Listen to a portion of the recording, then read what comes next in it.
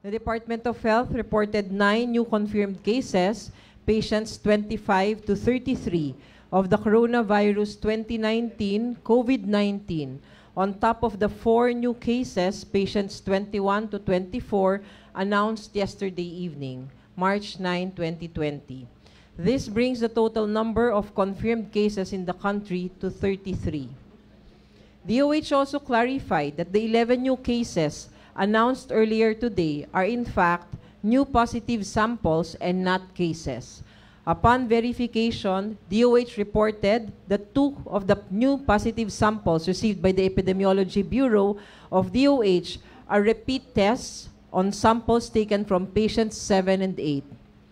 The 13 new cases are admitted at various hospitals.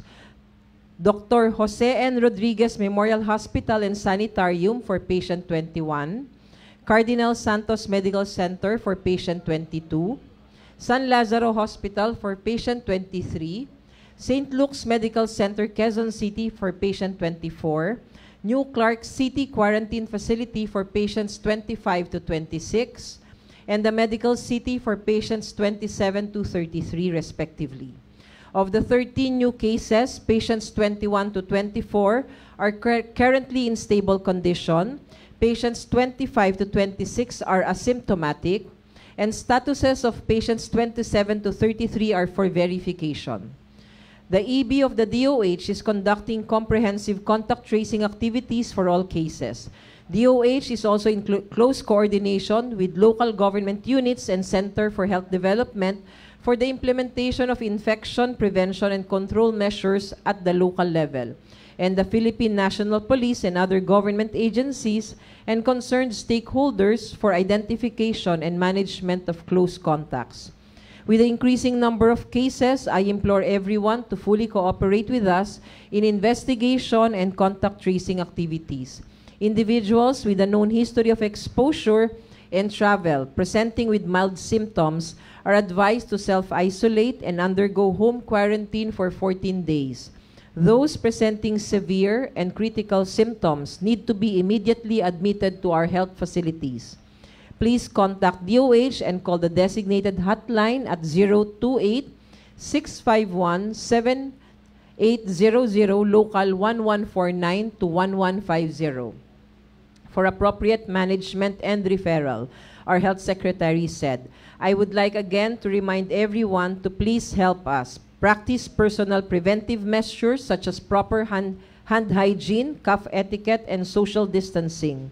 We also advise everyone to avoid visiting public places and/or attending mass gatherings at this critical time. Only with your cooperation and support can we win our fight against COVID-19, our Health Secretary concluded. Thank you, Assistant Secretary Vergeire. We are now opening the floor for questions. Yes, sir. Ma'am, from DCWB, Sam Nielsen po. Ma'am, a while ago, naglabas po kayo ng breaking news sa inyong official Facebook page. 35 po yung bilang natin sa positive sa coronavirus. Pakiklaro lang, ma'am. Yes, sir. We'd like to apologize for that mistake because earlier than that time, sir, there was this post coming from the health emergency meeting coming from WHO or the World Health Organization, wherein they initially reported the 35 cases. For us to be able to inform the public and the media that we have that information, and it was supposed to be DOH initially issuing out this kind of numbers, we have to issue out this statement to inform everybody that there is this number, and whatever the WHO has mentioned, that number is what we have also. But upon verification now that we were trying to analyze the numbers and correlating it with the list of patients that we have, we found that the number that initially was reported to us were number of samples, this 11. And while we did our validation, we only found 9 new cases. So now we are correcting it, and again, we apologize. We have placed down or tinanggal na po namin yung post namin for this 35. Para po malinaw ngayon, this now we are officially saying we have new 9 cases, hindi po 11, 9 lang po. Total of 33 cases now in the Philippines for COVID-19. Sir Rafi, and then the guy at the back. ASEC, what does this mean? What have you found out based on the information that you've gathered? Are these cases related or linked to one another somehow, or are they isolated in different areas? Kasi po iba-ibang lugar sa Metro Manila. Rafi, actually, nung nakuha namin ito, wala pa kaming ganung kadaming ebidensya or information because we just got this this morning, no? Mga alas 9 or alas 10. So ngayon po, pinapunta na namin lahat ng teams namin. Again, we have already expanded our teams that goes for investigation for these different cases. At yung pong impormasyon, makukuha pa namin pa isa-isa yan mamayang gabi. So hindi pa ho namin masabi. Although, meron na ho tayo nakikita na doon po sa ibang mga past na cases, nakikita na natin yung relasyon ng iba. No? Yung iba magka-partner sila, yung iba mag-asawa. So nakikita na ho natin yan isa-isa ngayon. Ma'am, sorry, follow-up lang po. Ano po ang protocol sa pag-quarantine or yung procedure sa mga condo? Kasi po may na-announce po ang Quezon City Government kanina na meron pong positibo na nakatira sa isang condo. Ano po yun? Is everyone living in that condo subject to quarantine?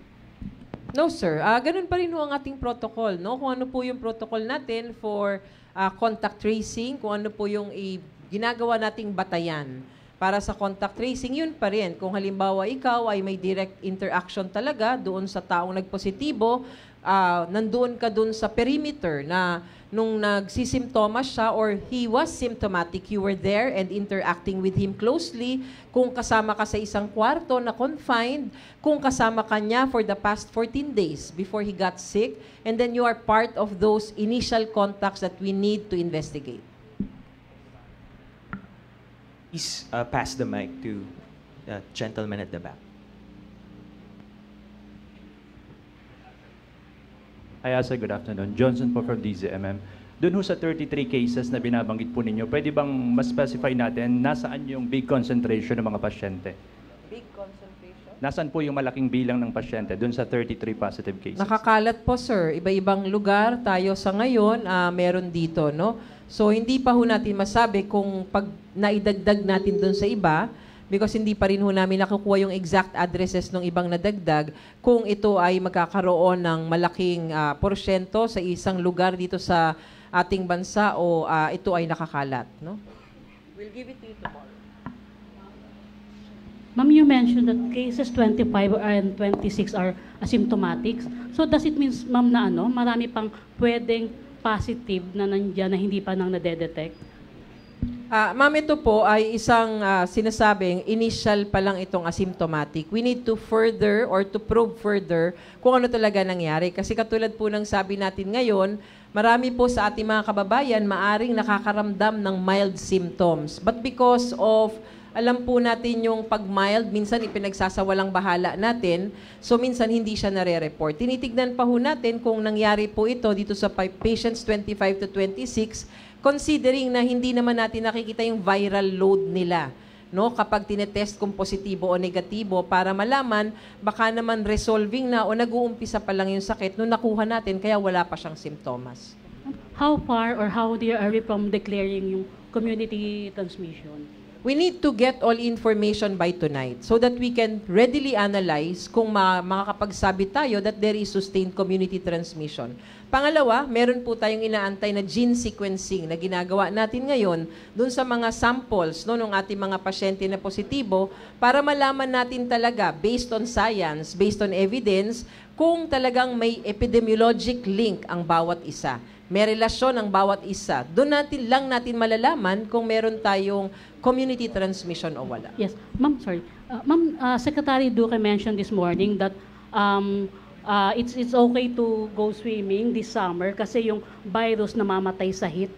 May nabago ba sa ebidensya? Yun pong mga ebidensya natin, of course, may mga kinakalap pa rin ho natin at pinag-aaralan. So kung halimbawa po sa mainit, yung iba pong mga sakit, no, sinasabi kapag mainit, namamatay talaga. So maaring maibase natin sa ganun ang mga pananaw na ganyan na maaring mamatay pagka mainit ang araw. Ma'am Aiko. Hello, Ma'am. Aiko Miguel from UNTV. Ma'am, I'd just like to get details of it. Yung regarding sa you've mentioned na gene sequencing, FDA already issued a certificate of exemption sa test kit. Is it related to it po, Ma'am? The rapid test kits that FDA was pertaining to was the rapid test kits which was produced locally.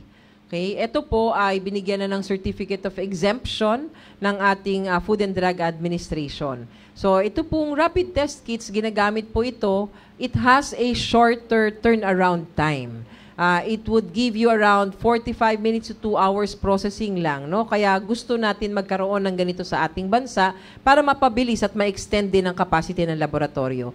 Compared to gene sequencing, which is really studying the sequence of the genetic makeup nung sa isang tao para malaman mo, no? Halimbawa, ikaw ay galing kang Taiwan, doon ka nagkaroon ng kaso, kapag tinest ko yung katabi ko, makikita natin, galing din bang Taiwan yung COVID na nakuha mo o galing dito sa isang pwesto? That's why we're doing gene sequencing because with this, we're now using science para malaman natin kung talagang may mga relasyon and we have evidence to back us up if ever we will declare sustained community transmission.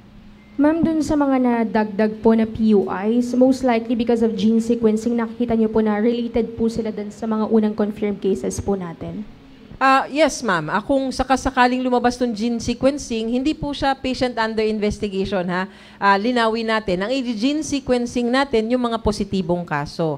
So ngayon, if we say we have 33 cases na total, itong 33 na mga kasong to, ang lalagyan, gagawa natin ng gene sequencing, at ito ang pag-aaralan kung may mga relasyon sa isa't isa. So kahit na yung kaso natin na dati pa, no? Maari nating isama para malaman natin kung may relasyon siya dito sa mga bago nating kaso.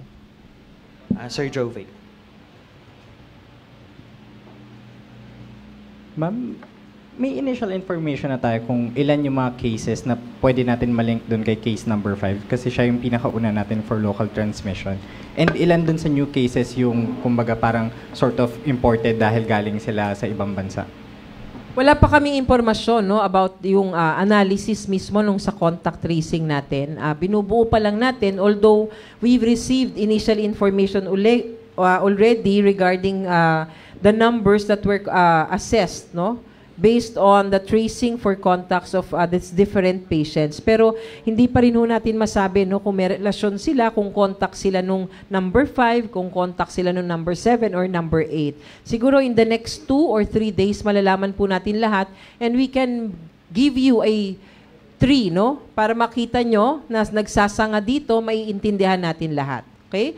As to the imported cases versus those na probably local or wala talagang pinag-o-originatean yung ating sakit, meron lang po tayo pa rin hanggang sa ngayon yung ating mga datos mula patients 1 to 10. Yung sinabi natin dati, no? Yung isa nag-travel ng Japan, yung isa nag-travel ng US and South Korea, yung 86 years old.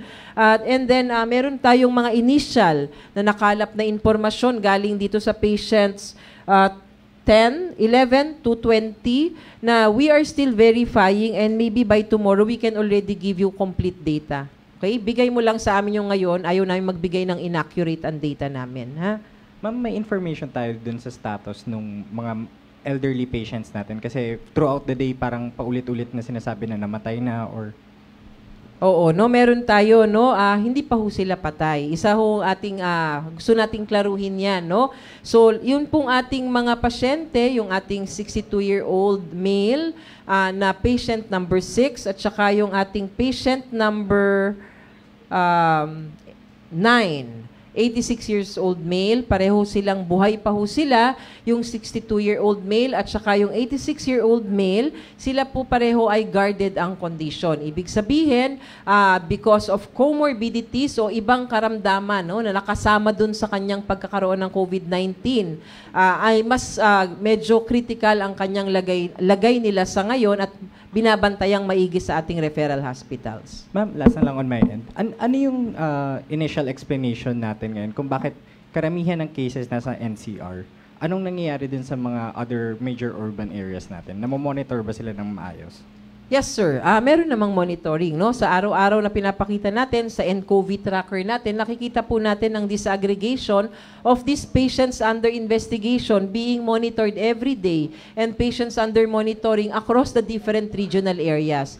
Ang sa tingin ho namin, because dito tayo nagkakakita ng mga kaso sa ngayon, because of our main ports that are here, because of people flocking here, this urbanized cities of Metro Manila, business, trade, and all. So baka ho, nandito ho tayo because of those reasons, but there can be other reasons as well. But as we see right now, no, yung sinasabi nga po natin, dun po sa nCoV tracker, makikita po natin that we are not missing out on the other regions. Meron pa rin naman tayo nakukuha na numero galing sa ibang rehiyon. Ang siguro magtataka tayo kapag zero lahat ng ibang region at nandito lahat ng minomonitor na person under monitoring and patient under investigation. Hi ma'am, good afternoon. Caroline Bongkin from CNN Philippines. Ma'am, baka what can you tell us about patients number 21 to 33 po? Age, gender, taga saan po sila if possible po? We will be releasing, just like yesterday, a table where you will get our initial information for these different patients. But let me just give you this ano bang tawag doon? Clarification. Pag nagbibigay ho kami sa inyo ng mga table na ganito, minsan kapag nag-verify kami ng further sa mga aming mga impormasyon with these patients or the contacts of these patients, may mga nababago. Okay? So, ibibigay pa rin ho namin sa inyo yun. Pero sana, klaro po yun sa ating lahat. Gusto lang namin makapagbigay kami sa inyo ng initial information. So, we have it here and it's going to be posted as well. Ma'am, ano po yung common symptoms among the positive cases? Still like that, no? Yung ubo, sipon, lagnat, no?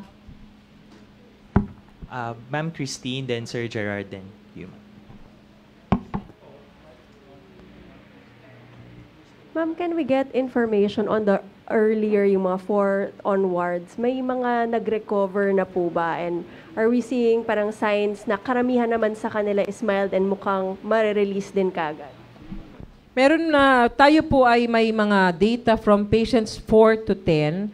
Sila po ngayon, lahat po yan stable. No? Pag sinabi naman nating stable, ibig sabihin kung ano yung pinagmulan natin na simptomas, so nag-umpisa tayo, ganun pa rin hanggang sa ngayon. O kaya recovering, kaya stable po tayo. So all I can say right now, these patients from patients 4 to 10, most of them, except for our patients 5 and 9 are all in stable condition. And patient 62 years old male, patient 5 and patient 9 are both in guarded condition. Yung 6 po yung wife nung 5, okay din po? Yes, patient 6, 59-year-old Filipina na wife ni patient number 5 is in stable condition. Ma'am, last na po, up to 20, karamihan mga lalaki, parang 75%. Yung sumunod pa yung 21 to 33, karamihan din po ba lalaki? And bakit po kaya ganun yung karamihan ng cases natin? Dito naman sa patients 21 to 30, halo. 33, I'm sorry. Halo siya ng lalaki at babae. So minsan, pag tumitingin po tayo sa epidemiology ng sakit o yung pattern at distribution ng isang sakit, at gusto po nating pag-aralan kung ito ay mas madalas sa lalaki o sa babae, depende po sa sakit, no? Usually, sa isang bansa, ang lalaki ang mas nagtatrabaho, mas lumalabas, mas exposed. Minsan naman, sa ibang bansa, ang babae may mga ginagawang ganito, kaya mas exposed sila. So, maaari po natin pag-aralan ng ganon, pero sa ngayon, hindi pa naman ho kumpleto datos natin, so wala pa ho tayong ganong pag-aaral. Hi ma'am, good afternoon. Gerard po from Malaya. Ma'am, can you just enlighten us dun sa sinabi po ni Secretary kanina regarding localized lockdown? And how far off are we from being put into that situation? Yes, localized lockdown, sir, means that you are going to lock down an area which is localized. Like, it's one part of a big area. Okay, so pag halimbawa, pwede mong sabihin, this is City A, this is City B, this is City C. And the whole area is one whole, maybe region, Roman numeral number 1. If I say localized lockdown, I localize and I shut down only or lock down only City A, but not B and C. So that's what you mean by localized lockdown. Ngayon, dumadating po tayo sa punto ng lockdown when you are already in Code Red Alert Sub-Level 2. Kapag meron na ho tayong sustained community transmission, dyan na po papasok itong strategiya na ito na pwede nating i-employ. Paano po yung operation po nun?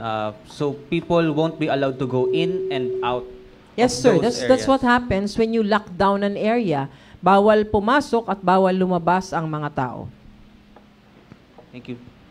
Ma'am, good afternoon. MJ po from GMA. Ma'am, tatanong ko lang po, ano yung protocol natin ngayon sa pag-test considering that we have limited number of test kits as of now po?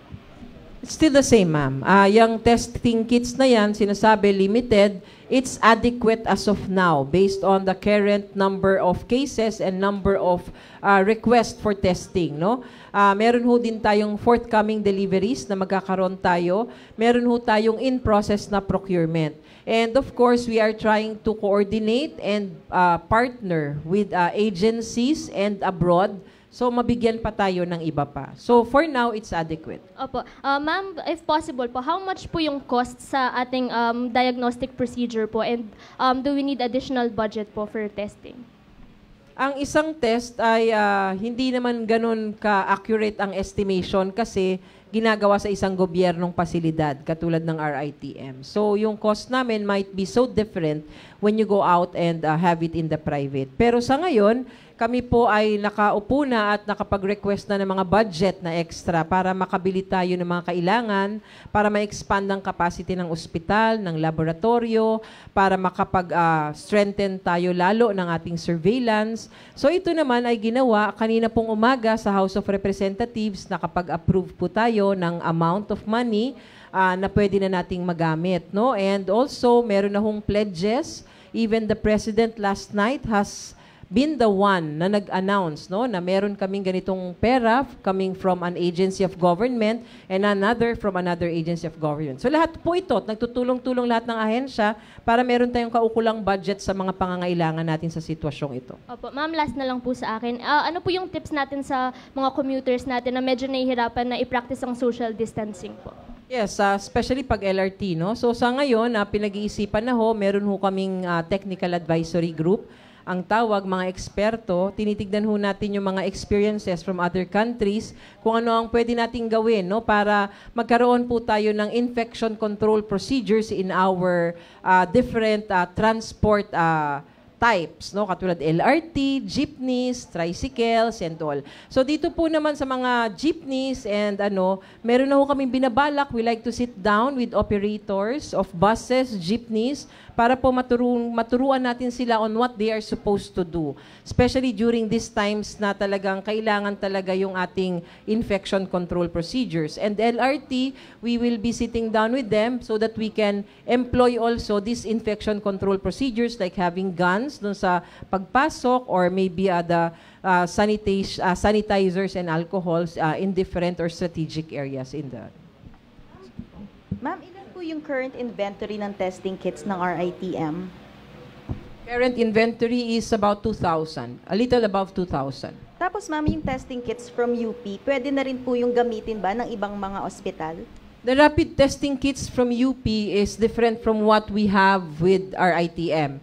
Yung testing kits natin or kits natin from RITM, ang ginagamitan po nito yung PCR, yung RT-PCR na equipment. Itong rapid testing kit is just a kit na gagamitin at gustong ipatupad, no? Gusto nating ipatupad sana kung maaprubahan na galing po sa UP&IH. So dito po sa atin sa UP, dito po sa rapid testing kits, hindi pa po natin pwede gamitin. Pinag-uusapan pa po natin yan kung ano po ang gagawin natin. Although FDA already gave their certificate of eligibility and exemption, may isang step na lang po tayong inaantay and magdidesisyon na po ang Secretary of Health natin. Ma'am, kailangan i-approve ng WHO yung rapid testing kits? Hindi naman sa hindi ina-approve, pero kailangan kasi mailista siya dun sa emergency use listing ng WHO. Merong tayong rate limiting step na parang merong silang kailangan na i-comply kung saan kailangan pang kunin sa ibang bansa, no, yung para doon sa requirement ng WHO na yon. So that's a step na pinag-uusapan ngayon ng both WHO, DOH, at saka nung mga gumagawa nitong rapid testing kits na to. Ma'am, ano ma'am yung mga referral hospitals na pwedeng mag-handle ng COVID cases? Lahat po, ma'am. Everybody. Lahat po ng levels 2 and 3 na mga ospital, both public and private, dito sa Pilipinas, based on standards for licensing, should be capable of managing COVID-19 cases. Ngayon po, meron lang tayong mga itinalaga na mga referral hospitals for severe cases of COVID-19. You can bring patients, ang usapan, para hindi tayo nagkakaroon ng overloading para sa severe cases sa RITM, sa San Lazaro Hospital, and sa Lung Center of the Philippines. Yan po ay may polisiya tayo doon. For the rest, mild cases can go to them. Ma'am, sorry, guidelines po for home quarantine. How do people do it? Meron ho tayong guidelines na pinalabas for home quarantine at i-share natin sa lahat, no? But for home quarantine, of course, yun ang pinaka-importante pa rin. Kapag ikaw ay umuwi, may simptomas ka, at sa tingin natin ay related sa COVID-19, kailangan po mag-isolate kayo, ihiwalay ang mga kutsara, ang mga plato, ang mga baso, and most parang at the very kailangan hindi ka nakikipag-interact sa pamilya mo. Kung hindi maiiwasan, may simptomas ka, mag-mask ka sa loob ng bahay nyo. But still, minimal pa rin dapat ang pakikipag-interact. Kung wala po kayong sariling kwarto, use a mask if you're symptomatic. Ma'am, last na po. Ma'am, are we concerned about the possible spread of COVID-19 in depressed areas na limited po ang resources for sanitizers, alcohol, etc.? Nandun lagi yung threat na yon, ma'am, kahit hindi sa COVID-19. No? Lagi naman natin gustong alagaan at gustong tutukan ng mga ganitong lugar sa ating bansa. So sa ngayon po, kapag kaganyan, lalo na ngayon naghahanda tayo, isa po sila sa binibigyan nating focus ngayon kung paano natin gagawin yan if and when dumating tayo sa punto ng sitwasyon. Thank you. Ma'am, from case 1. Last 3 questions, please make it quick. From case number 1 Sir, then ma'am, then Sir JC. Ma'am, good afternoon po. John Eric Mendoza po from for Manila Times. Galing lang po sa desk. Pinapatanong po if possible po na magkaroon ng reinfection among dun po sa 33 cases as observed in Japan. Opo. Dati pa ho sinasabi yan, no? Yung recurrence, reinfection, ibig sabihin umuulit yung infection, nagnegatibo ka na, pero hanggang sa ngayon po, wala pa ho tayong enough evidence, no? To say na meron talagang ganitong sitwasyon or ganitong nangyayari talaga na nagre-reinfect tayo, no? So hindi pa ho natin mabigyan ng kasagutan yan sa ngayon. Opo, so ma'am, nabanggit niyo po kanina na pinag-aaralan niyo po yung mga data na pumapasok as of the moment. In following days po ba, ma-determine na po natin kung makakapag-declare na po yung ahensya ng community transmission? Definitely, sir. Isa ho yan sa objective namin, no? Na kaya namin gustong mapag-aralan agad-agad lahat ng datos. Gusto natin hindi tayo mahuli na makapag-deklara ng ganito para yung response natin mas maitataas pa natin. Opo, last question na po, sorry. Meron po kasing mga napapabalita. Gusto lang po sana namin i-clarify kung yung sa Manila, sa condo, sa Pandakan po ba yun? Kasi kagabi po may nabalita po kami na parang nagpapanik po yung mga tao doon na parang nag-aal sa balutan na po yung iba. Tulad po ng sabi natin kahapon, no, kapag pwesto po ng mga ospital, ibibigay namin sa inyo. And then after we declare, we give the authority to our local government units for them to verify and give information for these specific addresses of their constituents who are COVID-19 positive. Good afternoon, Ma'am. Gina Mapi po ng DWWW. Doon po ba sa tatlong bilang na yon ng bagong kaso, kasama na po ba yon doon yung isang pulis ng San Juan at saka 2 na uniform personnel ng APD? Wala pa ho kami nakukuhang balita as to their occupation. No? Yun pong ating mga datos, katulad ng sinasabi natin, kinakalap pa lang namin sa ngayon. Maaring bukas po, meron na po tayong impormasyon na katulad niyang sinasabi niyo. Okay, thank you po. Ma'am, from case number 1 to 20, ang pinakabata po is 24 years old. Bakit po mga adults at hindi mga bata ang madalas na tinatamaan po ng COVID-19? And what time po yung possible na send-off ceremony po tomorrow noong NCC repatriates po natin? And open po ba siya for coverage? Meron pa? Yun na yun, ma'am. Okay. Bakit matanda? Alam naman po natin, kahit anong sakit, ang matatanda are the most vulnerable. Kasi po, usually, most often than not, ang matatanda may kaakibat na ibang sakit. So, mas vulnerable po sila sa sakit at pag tinignan po natin ngayon ang datos ng ating COVID-19, makikita natin na malaking porsyento po nung nagkakaroon ng COVID-19 or naapektuhan ay ang ating matatanda. What time po ang send-off natin bukas sa New Clark City? Hindi po namin pwedeng sabihin sa inyo. This is quite confidential. Meron lang tayong magaganap na maikling seremonyas. Pagkatapos po, they would be sent off already para makauwi sa kanilang bahay. Not for coverage, ma'am. Not for coverage. Ha? Walang nag-positive? Tatlo? Meron, di ba? Patients 25 and 26. They are asymptomatic. Apparently, but we still need, as I've said, we are now validating the information, getting the complete history. Sorry, that's all the time we have for now. Last question lang po. So, ASEC for clarification, paano po yung scenario na pag iaakyat yung sub-level 2? We expand, no? Ano daw mangyayari dun sa ating mga ospital? We expand, no? And pag-usapan na natin ngayon na yung paghahanda na mag-exceed ng ating mga ospital sa kanilang usual or regular na capacity. And we call it surge capacity. So itong mga ospital natin na ito, magtatalaga na tayo kung ano dapat ang magtatanggap ng ganitong klaseng pasyente, ano dapat ang ganitong pasyente. Meron na ho tayong initial stages ng paghahandang ito kung saan inutusan na ho natin ang ating mga gobyernong ospital na simula sa, I think yesterday, wag na muna magtanggap ng private patients. Itira muna yung mga private rooms natin sa bawat ospital natin na gobyerno to serve as isolation rooms. So isa na ho yan sa paghahanda natin in preparation if we will be exceeding our original capacity and we will go into surge capacity. Thank you so much, everyone, for coming. That's all the time we have for now. We'll let you know again when our next press briefing will be. Thank you. May ano po yung opinion ng DOH? Kasi meron pong reports na may mga companies daw po na nagla-lockdown na. Di naman lockdown ang kumpanya. Parang yung iba nagsara, yung iba nagkaroon ng kaso. And I think this is just a miscommunication o hindi pagkakaintindihan. Yung iba pong kumpanya, pag nalaman na may isa silang empleyado na may sakit, isinasara na ang buong kanilang kumpanya na hindi naman po dapat. So, iyan po ay nakikipag-coordinate tayo ng maayos sa ating mga companies na ito.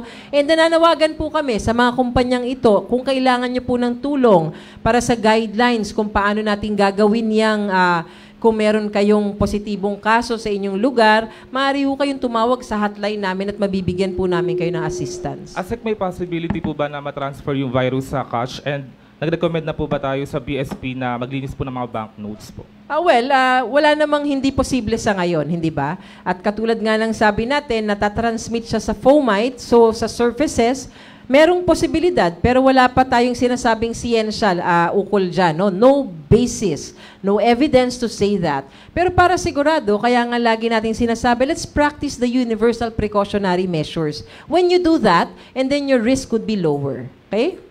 We're sorry, we really have to wrap up. Thank you so much, everyone, for coming, and we'll see you again. We still don't have the time for tomorrow.